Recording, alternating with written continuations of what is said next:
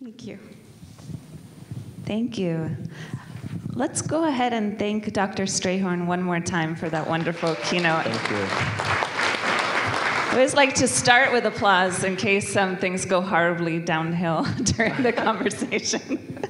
So I was really struck by your comments on belonging, and I was wondering if you could talk a little bit about some of the ways that faculty in particular maybe fail to create an environment that allows all of the students in the classroom to feel like they belong. Sure.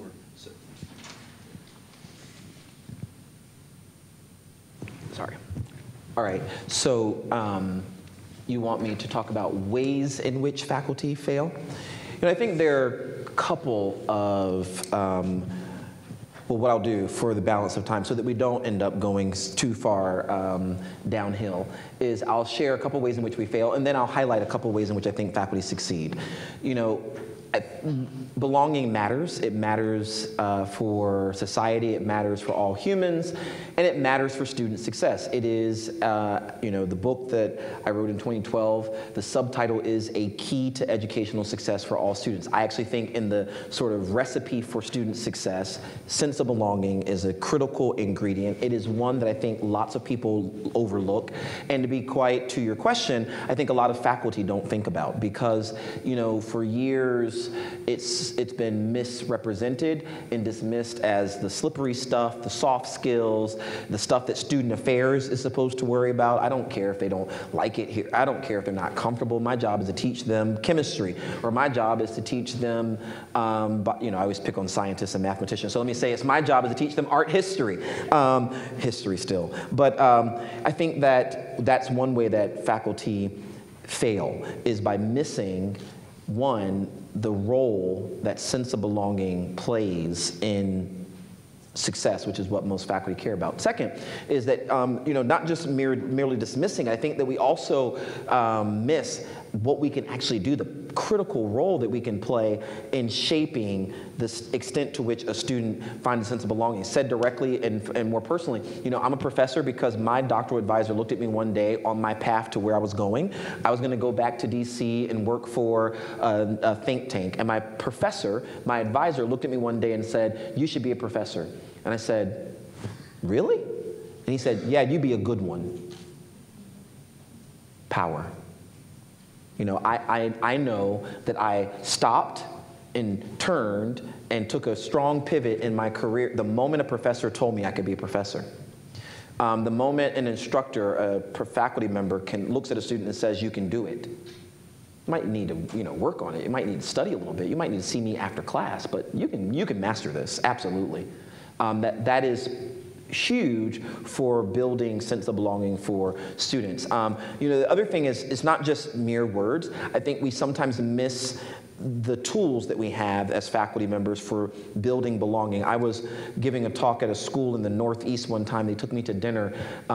These details are not essential for you. They're essential for me to get to the point of the story, right? So I'm at dinner in the Northeast, and I remember sitting beside this gentleman who's a faculty member who said, the part about belonging in your talk today just struck me. He's a theater instructor, theater professor.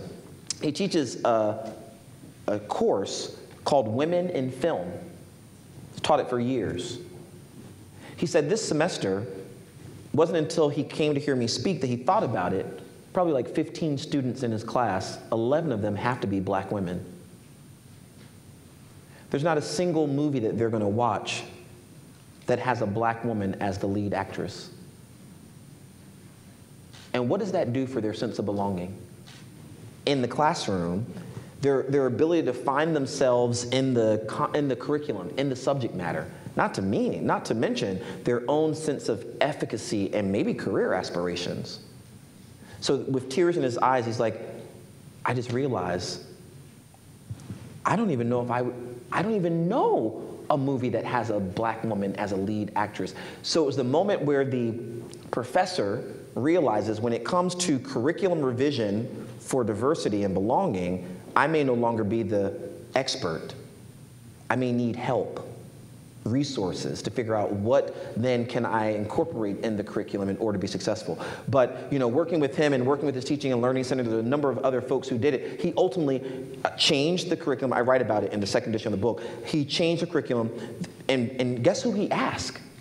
The women in the class, the students themselves. Hey, by the way, I just realized you're not going to encounter this. It's important. So are there movies that we should be looking at and film that we should be critiquing? And before you know it, he got lots of ideas that he was able to look through and then embed in the class. That's really important. So I think dismissing the importance of belonging, one, missing the role that we can play, and then not looking for opportunities to diversify the curriculum, the videos that we show, the guest speakers that we bring in, the authors that we expose students to is another way in which faculty fail. Now, the guy in the Northeast is one way that I've seen it work pretty well. There's a woman who's at a school in Michigan, is the way I'll describe it, and she's a science professor who teaches really, really large classes. And she says, I don't think students come in here trying to find a sense of belonging. And I challenged her on that. I think students do want to feel like, hey, when I raise my hand, someone sees me, that the class doesn't rush ahead with the unit, and that, I can get someone's attention. Before you know it, she talks about how she organizes the classroom, leaving an empty space between every 2 rows. Why? Because that means that if someone raises their hand, she or one of her TAs can get to them, either on this side or that side. And the ways in which that just changed, being able to help students, being able to get right to students in the time. And then also, in terms of water filtration, this is one of the units she teaches. She gives them an example she's used for years. What she has them do is, okay, so if I were going to illustrate it here, if you were my lab and I were going to make it more relevant for fostering belonging in this lab, I would say, all right, so in a moment you're going to get a test tube or something, petri dish, and I want you to go out and find some water. That's your assignment. And I would tell you, go wherever you want. Go to a place that matters to you. And meet us back here in 15, 20 minutes. And students would come, and then she would walk them through the 3 techniques for purifying water, filtering water, and then ultimately they could run their experiments and write up their labs. But what they learned are things like, wow, this is water that was from my residence hall. This is water that's from this, YMCA where I volunteer in the evenings. This is from, and before you know it, there's a personal attachment to the learning experience in a way that fosters belonging. I think thinking of just really small things like that is another way that faculty either fail or, when they think of it, can succeed.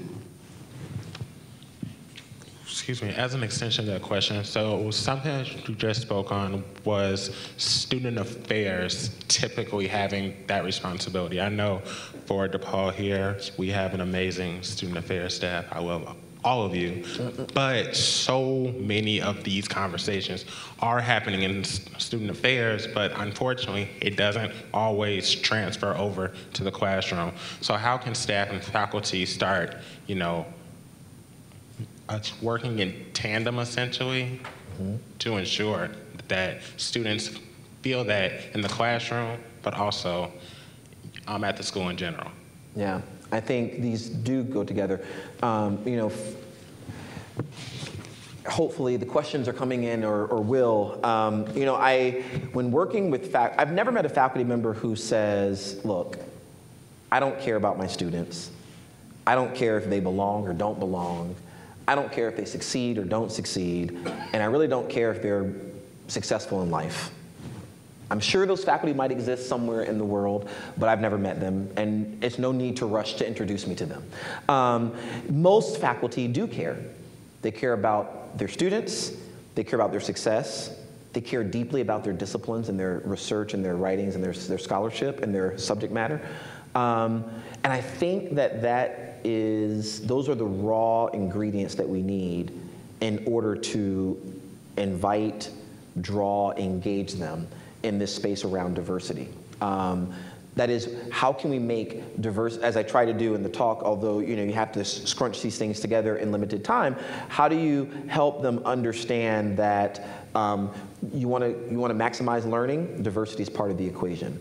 You want to make learning relevant, diversity is part of the equation. You want students to be engaged, and most research coming out of the Center for Post-Secondary Research at Indiana University suggests that engaged learners perform better, have lots of long-term positive outcomes. So I think that's where you get faculty excited about research and thinking and theory that way. And then what most faculty need are ideas then about like, how do I do it? And without the workshop later and things like it, you don't really have opportunities where faculty get to do it. I think student affairs, most people get into student affairs because they love students, they want to work with students, and quite frankly, in their graduate preparation, they're exposed to courses around multiculturalism and diversity and human development in ways that equip them for talking to students in this way. But when your PhD is in fill in the blank, I'm not even going to pick on a discipline.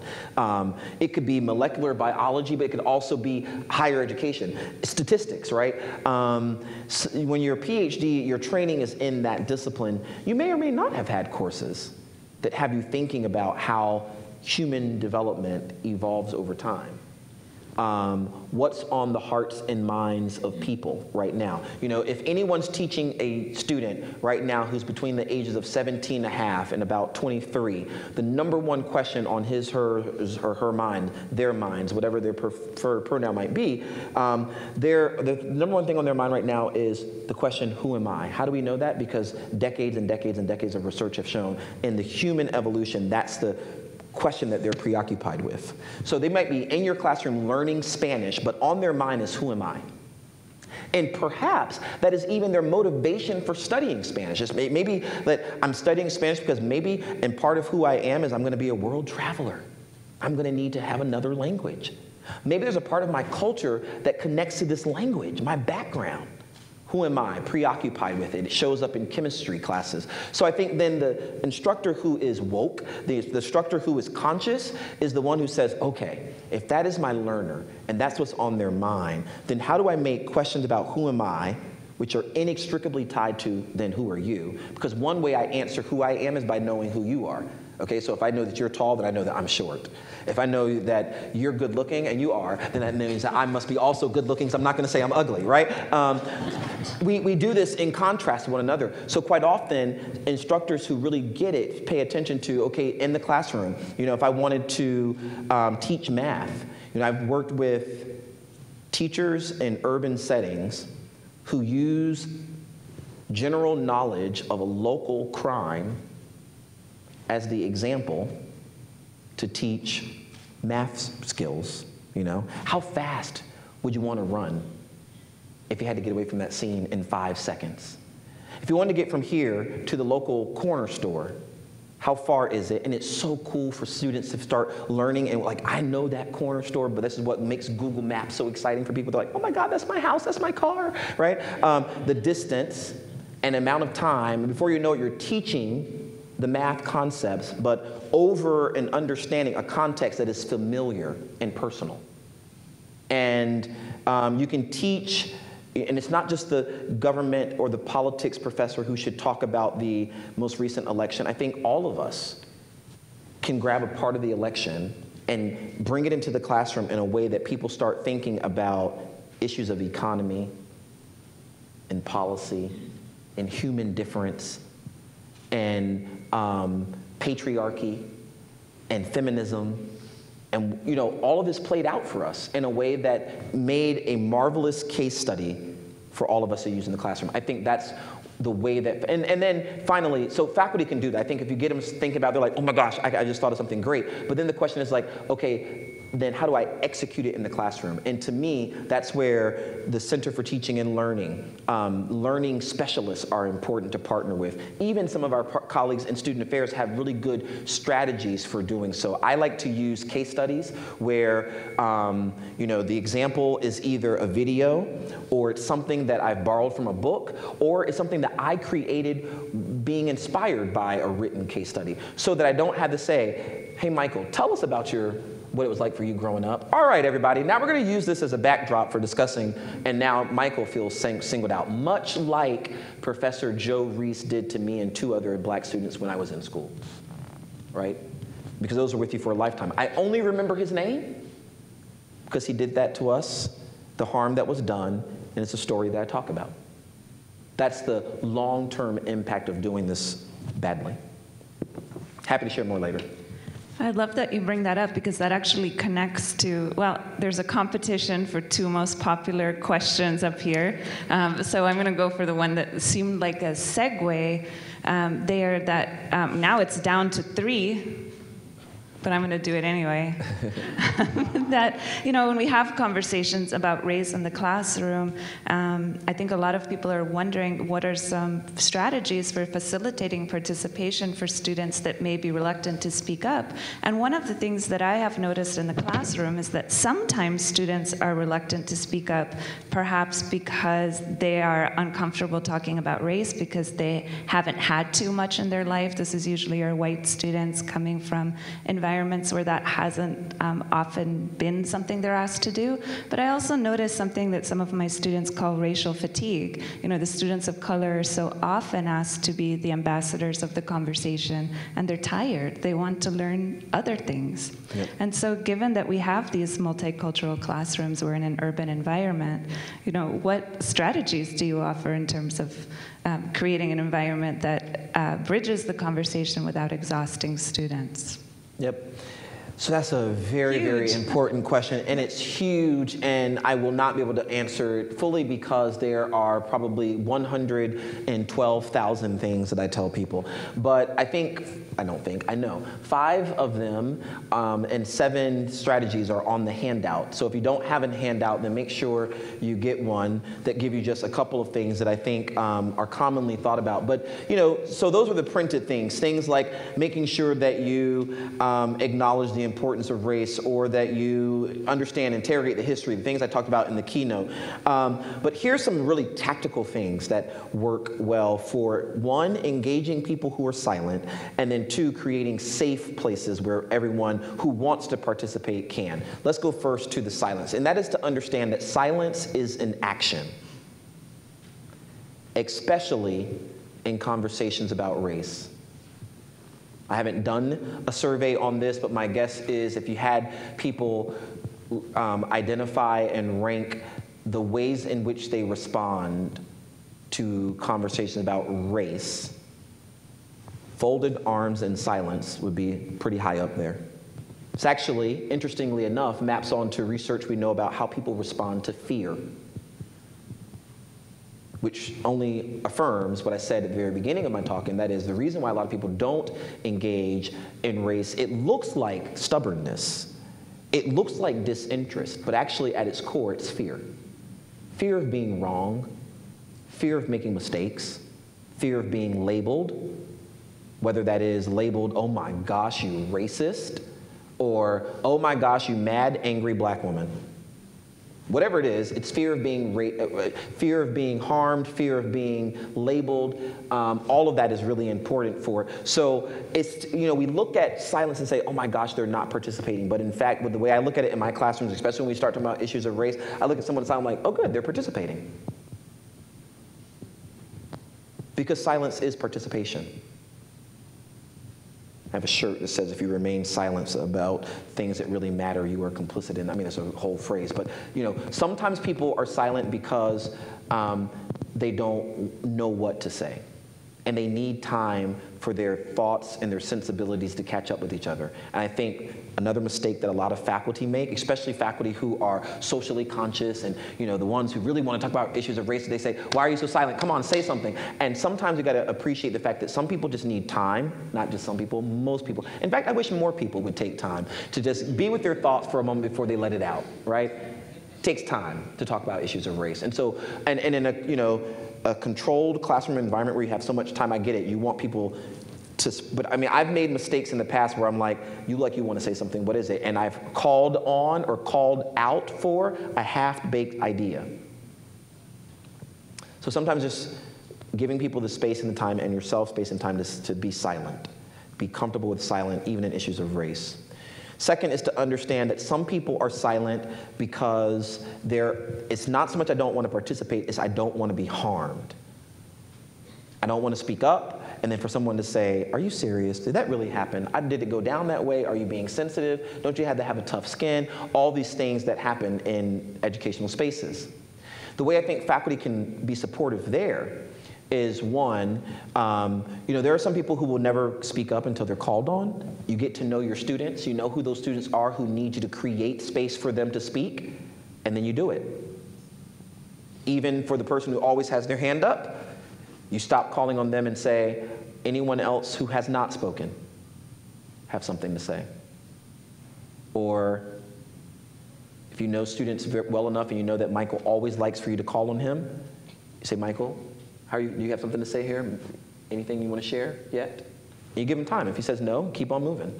I think that's what educators do, is we become the facilitators, co-creating with our students this space where we can jump in and jump out in this deft game of like double dutch in the classroom, right? So this is one reason why people are silent. It's also because they need space. They want someone to create space for them to share their voices. And then third reason why a lot of people don't participate is because, and especially don't participate for certain faculty per se, is because that faculty member either has or is developing a reputation for being the person who allows anything to happen in those conversations. And I'm not saying that faculty have to police contributions, but in my syllabus, for my classes, I have a whole paragraph devoted to this issue. And it says things like, in my classroom, it's we're building a community, co-creating a community where everyone feels a sense of belonging. Part of belonging is that you feel safe and secure, visible, cared about. To do that, we have to be civil. But in our quest to be civil and for everyone to feel secure, that does not mean we cannot be candid. I'm going to be candid. I want you to be candid. We're going to always try to assume positive intent, but we will never deny negative impact. Now, let me tell you, if I can, for one anecdote. I say that it flows so beautifully on syllabi. I mean, I love my syllabus. I'm like, oh, I love this paragraph, right? And so it worked well for years. Well, one year, I was teaching a diversity class, and I'm going to say it the way I need to say it to get the story out, and please understand that I do not say it this way anymore because of what I learned from the experience. I was teaching a diversity class. In my family growing up, if my mom sent me to the store to get a Slurpee. I lived across the street from a 7-Eleven. She would give me $2 and say, go get a Slurpee for me. And I would go across the street and get her a Slurpee. Let's say the Slurpee, Michael, cost $1.50. I would get my mom the Slurpee, and I was like, 50 cents? Oh my gosh, I'm rich. What should I do with the 50 cents? Give it back to her, spend it. And I spend it on bubble gum or something. And then I go back home and I give my mom her Slurpee, and she would say, where's my change? And I said, it was $2. Or I'd say, you don't have any change. Maybe I wouldn't lie. I would say, you don't have any change. My mom would say, I know that Slurpees are $1.50 and I should have 50-cent change. Where's my 50 cent? And my mom would say, you gypped me. It meant I stole money from her. So I was teaching my class, I don't know, 4 or 5 years ago. This is even after writing about diversity, right? Talking about diversity, speaking about diversity. And in my class, I'm telling this story, and I say, gypped. And I watch as 3 students turn to each other quickly, and they're like, and so I'm trying to tell my story, but I'm like distracted. I'm like, what is going on over there, right? And before you know it, you can feel the energy. Daggers. And now they're co-opting other people into this. Before you know it, half my classroom is polarized against me. I'm feeling it. I'm not even sure what went wrong. I've lost traction with the story. All I need is a good break. So I said, you know what? It's break time. You guys take a 15, 20, 5-hour break, and I'll see you next year. Something like that, right? So I get up, and I go out of the classroom, and I'm like, what in the world just happened? And these 3 students come over to me and said, Dr. Strayhorn, we need to speak to you. We are outraged at what you just did. And I said, what did I just do? And they said, did you not hear what you just said? I said a lot of things. They said, you said gypped. I said, oh yeah, in the story. I said, you don't know what that means? So yeah, so like my mom used to say it like, I stole from you or something. They said, no, it has a history. It's referring to gypsies or people who were labeled as gypsies who come from that background, who are some people in this room, labeling them all, stereotyping them all as thieves and robbers. I didn't know that. I had never heard the history of the word. I had never thought about it that way. In all of my writing and all of my travels, no one ever told me that. My mom certainly never told me that. So I go back in the room, I apologize for what I did. Because although it was not my intent, I will not deny the impact. I asked for forgiveness. Listen, I asked for forgiveness. That doesn't mean that everyone forgave me. Most did, but I know for pretty sure that 2 of them have never. And that becomes a complicated classroom where you're teaching students who have not forgiven you. You're teaching students and grading students who you are indebted to and you're hoping that will forgive you for something that you did at this point months ago. You know, and it's still manifested from time to time. So what I'm talking about is complicated. It's not as simple as putting it in your syllabus and thinking just because it's there. And the other reason why it connected on that point is when I started talking to students like, I just don't understand. I mean, I'm trying to recover from this mistake and so forth. And, you know, they said, well, in your syllabus, you said, you know, you're striving to build a civil classroom. So we're holding you accountable to the fact that that's uncivil. What you said was uncivil for some people. And in your quest to be civil and to be respectful, we're going to be candid. So my students felt comfortable being candid with me. You know, long story short, for faculty in the room who feel it, you know, that was one semester where I was like, can you quit teaching a class mid-semester? I mean, I asked my department, I was like, what if I just said, okay, A's for everybody. You don't have to meet anymore. It just doesn't happen. You got to stick with it and stay with it, and you have to figure. And so I found myself trying to recover not only through apology, but being very careful in future classes. But here's what really got the most support for me after that incident came. When I came in the classroom, I admitted to students, I still feel it, still here. I understand that's what I have to deal with, you know? I have to deal with that because that's what I did. I created it. It's the same as when I had a white colleague who once used the N-word in the classroom, who, you know, it took the whole semester to try to recover, to build, restore justice and order in that classroom. And he would say things like, it's frustrating, but that is the responsibility. That's the consequence of this happening in the classroom. And what we had to do as educators is rise to meet that expectation. So what I did was one day in class, I said, you know what, there's a whole history. There are a lot of words that have history about which we know nothing. I don't want to do today's lecture. I just want to talk about words. What are those words? And before you know it, the experts in the room started sharing words to which other people were like, wait, that's one? Oh my gosh, I didn't even know that. I could have made a mistake. I used that word yesterday. Someone said, I'm so tired of people referring to African Americans as Oreos. That is, you're black on the outside and white on the inside. And then one of the Asian ones said, rock on, brother. I'm so sick of being a banana. And they said, a banana? Yellow on the outside, white on the inside, to which one of the students said, yeah, but you know about apples. Apples, red, Native American on the outside, white on the inside. Before you know it, go to your computers, not now because we're talking, but later, Google racist stereotypes in food. There's a whole website devoted to hundreds of these and how we use them. What happened that day by doing that was students realized, wow, we could all make mistakes like he did. Every word has a history. And that's where I found the most forgiveness.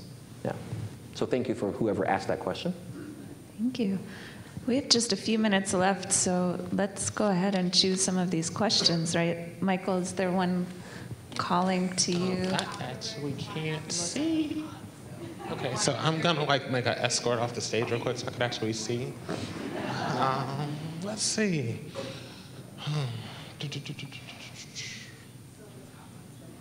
Oh, wow, okay.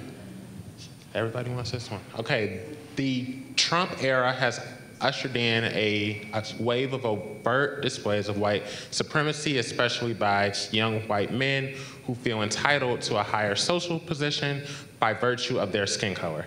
How can these young men be engaged in a way that is constructive and educational, and is that even possible? Yeah. That's a tough one. So, Michael, you're supposed to skip to the easy questions. I'll talk to you later about that. Okay. Yeah, I mean, you know, what does it say? The Trump era has ushered in. You know, I took a class in my doctoral program from a really wonderful instructor named Peter Wallenstein. He's a historian. And Peter was cool AKA weird, in the classroom. He's funny. He's like one of those, he's like a real professor, you know, like one that just is so brilliant, but funny, dry humor, but just weaves in and out of this world and some other world, you know, all the time. And you hear what I said, a real professor, so my own perception about professors, right?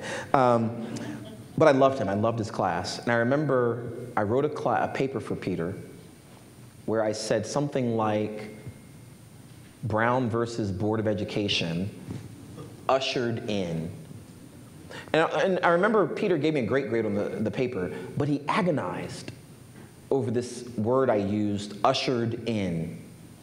He problematized it. I've never seen that much feedback on a paper about one word in my entire life.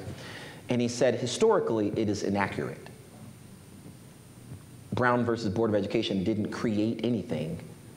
What it did was it sort of legally sanctioned it, but it did. The conditions were already unfolding, and he showed, as a marvelous, wonderful, bright historian, he showed me evidence of how this, you know, these precipitating events, and so, for whatever reason, reading that question gives me the opportunity to say that I don't think, as much as the person who's in the White House does not reflect my own personal political opinions, political perspective, I don't think that it's fair to say that Trump ushered this in.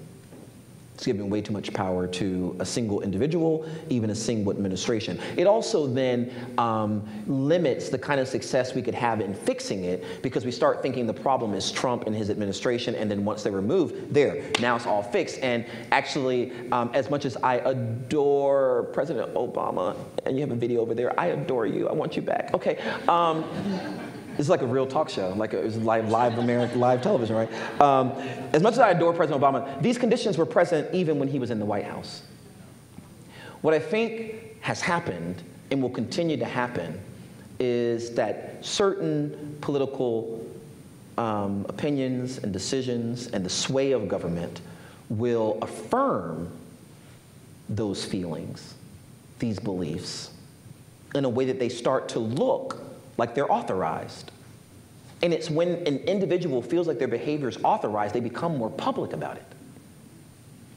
It's been happening, it's just it wasn't it was clear that this was not authorized kind of behavior. You can't go around doing these kinds of things, punching people in the face and driving over people's bodies and putting whites only signs, so burning down, you can't do these kind of things. That is unacceptable in society. It happened, but it was silent, closeted, clandestine, hidden. I think what's happening in society now is it's this illusion that these are authorized, valid opinions and perspectives. And even educated young white men from really great schools get co-opted into that experience. So here's what I think. Can they be engaged? Absolutely. Now I have to tell you, this is just like my heart and my mind meeting in the moment and sharing with you. I've met a couple people recently, the senior leader of a really large national education association, who said to me, he doesn't really agree with this. I believe in education. I think education, I know it's what I write, but beyond what I write, I think education is transformative. It has transformative power. How do I know this? Because I once had a grandfather who, can I just be transparent with you and vulnerable with you so that we can get where we have to go with this question? I had a grandfather who hated white people. He hated white people because he was a black man who was sent off to war, had an injury because of the World War, had locked himself into his home, had never gone outside. Literally, my entire life, my grandfather never went outside. At his house, he would sit by windows with the door closed and with the window closed, and all he remembers is what happened to him in the war and how it was white people who used him as a shield to protect themselves. And that's all he had. I love my grandfather, and you do too. He's deceased now. But growing up, this is what I would hear about white people, AKA my classmates.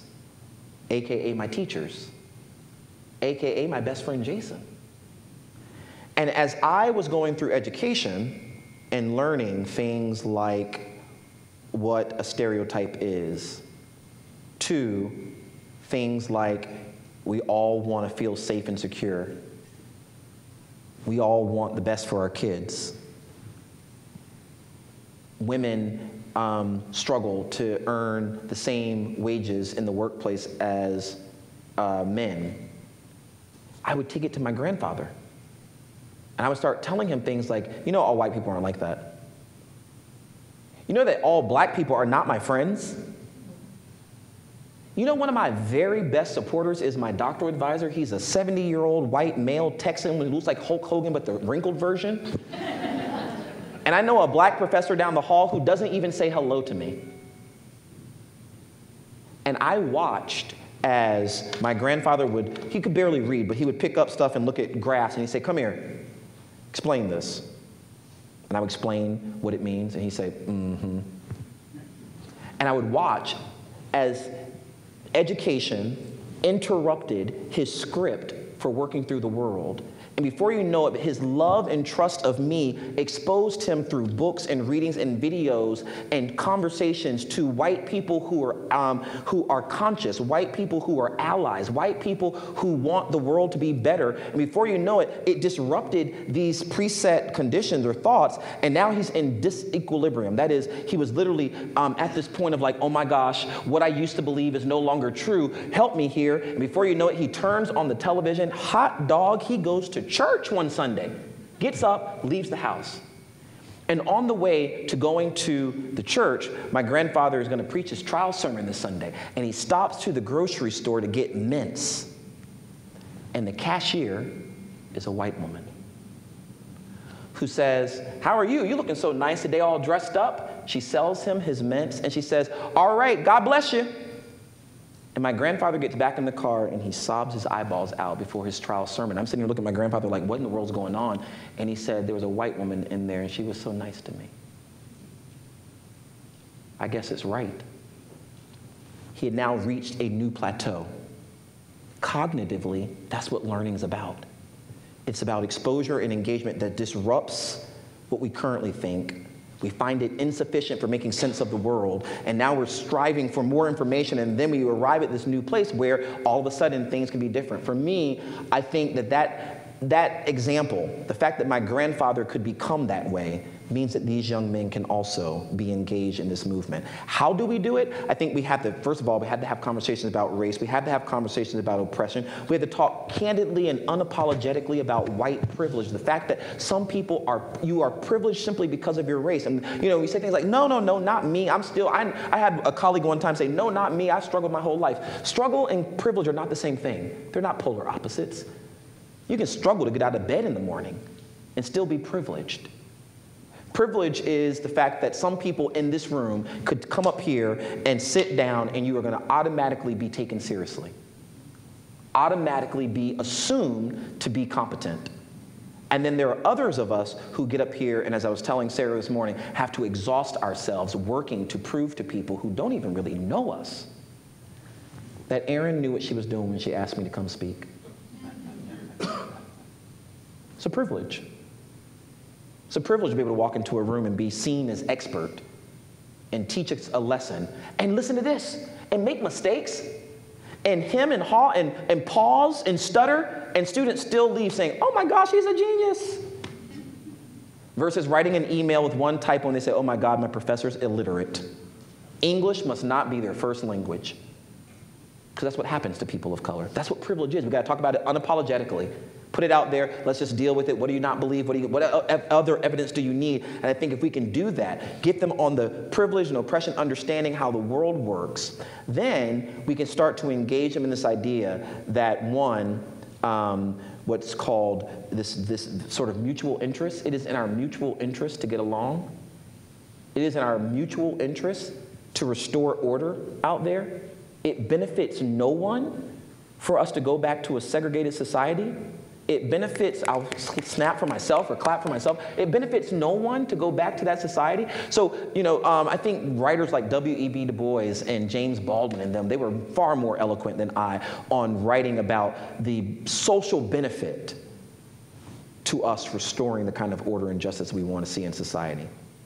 This idea that, there's this, everybody wants to belong, but everybody also wants respect. And listen, when they can't get it, they'll settle for fear. That's the politics of the 40s and the 50s and the days when I was not alive. What people really wanted was for people to respect them. But since they couldn't get people to respect them, they created a society where people feared them. And the rationale, the psychology behind a lot of this is this belief that one way I can get women and people of color and immigrants to give me what looks like respect is I'll make them afraid of me. I'll threaten with torches, I'll threaten with violence, I'll threaten, and it leads us nowhere. Fear is no alternate for respect. Respect is earned, it takes time, it takes work, it's harder.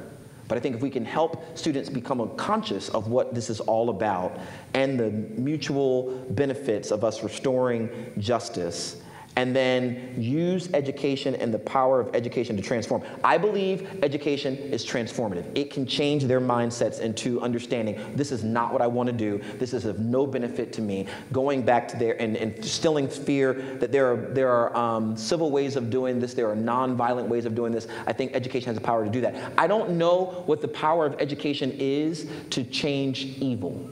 I think there are evil people in the world. I don't know, I haven't thought deeply enough. Any psychologists or philosophers in the room, let's talk about that over lunch or something. But I've seen education change people who are racist into people who can sit beside people who are different from them and act professional and accordingly. I've seen education take white students at the University of Tennessee, Knoxville, my first academic home, and prove to them, show them, demonstrate to them that African Americans don't have tails, that all Asians are not good at math, that's a good thing, that we don't believe that. That's a stereotype about a group of people. That not all Latinos speak Spanish fluently. These things that get the education, exposure, interaction got there. But to the extent that some of those folks are also evil and intend to do evil, wreak havoc in society, I'm not sure what strategies we can do. But I also believe if we can be successful with those who are not that way, we can transform and change our campuses. Yeah. Well, that's such a wonderful note to end on, the possibility of transformation. I'd like to thank you again for this conversation. Thank Michael, thank myself. Oh, also one thing. It's actually one specific person out here I want to say thank you to. Our EVP for Academic Affairs, Katie, is here. Will you stand up real quick? She helped us out from the student perspective, and all the students are here because of the work that she put in, so I just want to publicly say thank you.